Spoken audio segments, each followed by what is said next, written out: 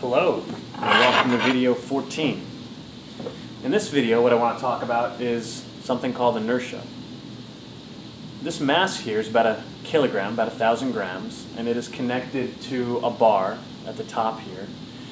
And what we're going to do is we're going to tug on this bottom string. And the question is, which of these do you think will break first? The top one or the bottom one? No, seriously, which one do you think is going to break? I don't want to do this unless you're into it. Would it change your answer if I did it quickly? Slowly? We're going to test both of those. First one I'm going to test is quickly, so I want you to think about that. Now, I'm not going to tug this with my fingers because I like them way too much. I'm going to use this rod instead. It feels no pain. I'm going to tug very, very quickly, and we're going to see which one breaks. On the count of 3. 1, 2, 3. Interesting. Bottom one broke, no string attached, but the top one did not break. How many of you thought the top one was going to break? Well, I said we were going to test it both ways, so let's see what happens if I tug slowly. I've got more string. And we're going to repeat, but now I'm going to pull slowly. 1, 2, 3. And the mass fell.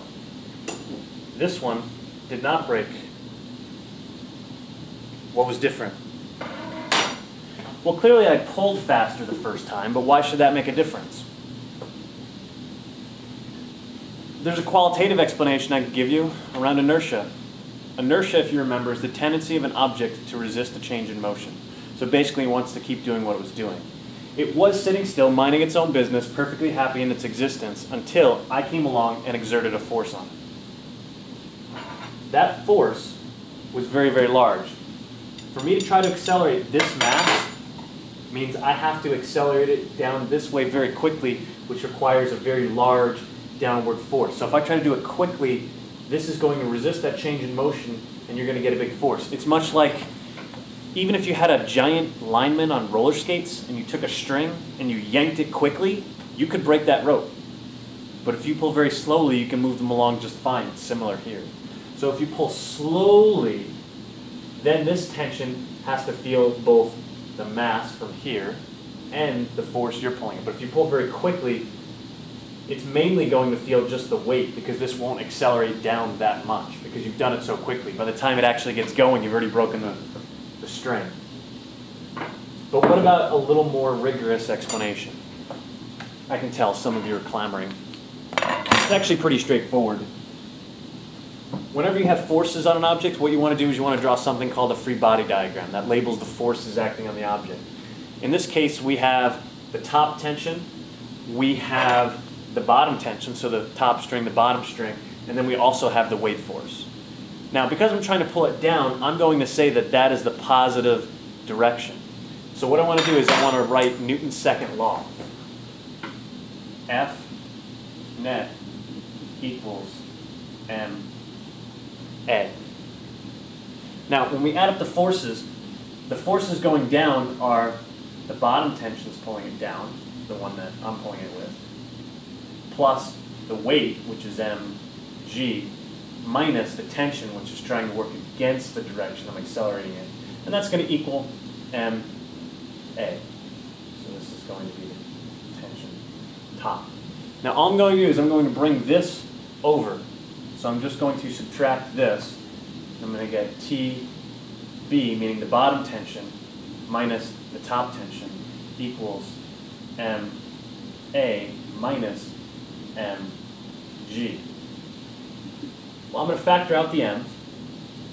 M equals A minus G equals TB minus T. Well, okay, what does that mean?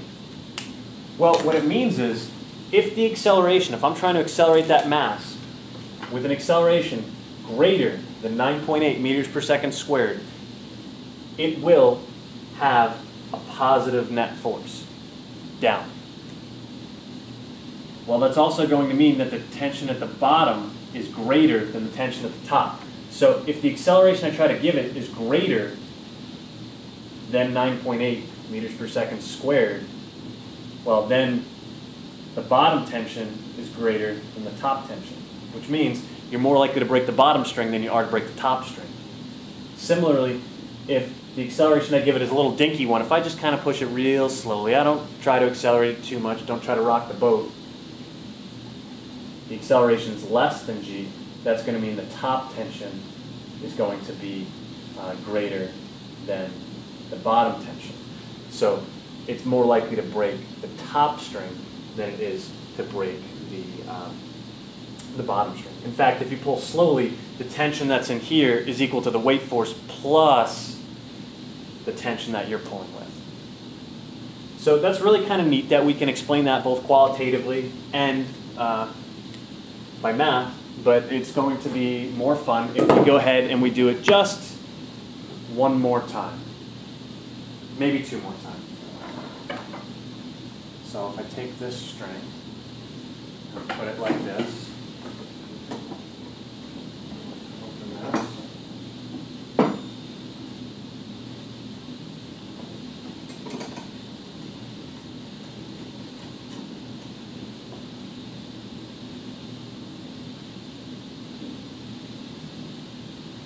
I'm going to first pull slowly.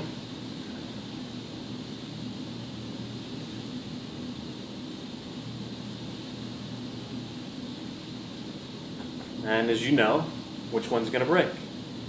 3, 2, 1. Well, that didn't go as planned.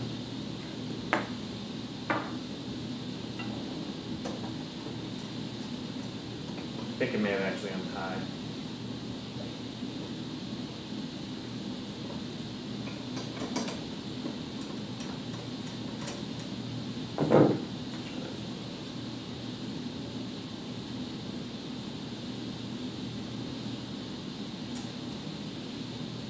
Well, now I'm down to one string. Do you want to do the top one or the bottom one? Bottom one? Okay. 3, 2, 1. And the bottom one breaks because of the large inertia of the mass. As long as I accelerate it greater than g. Very cool.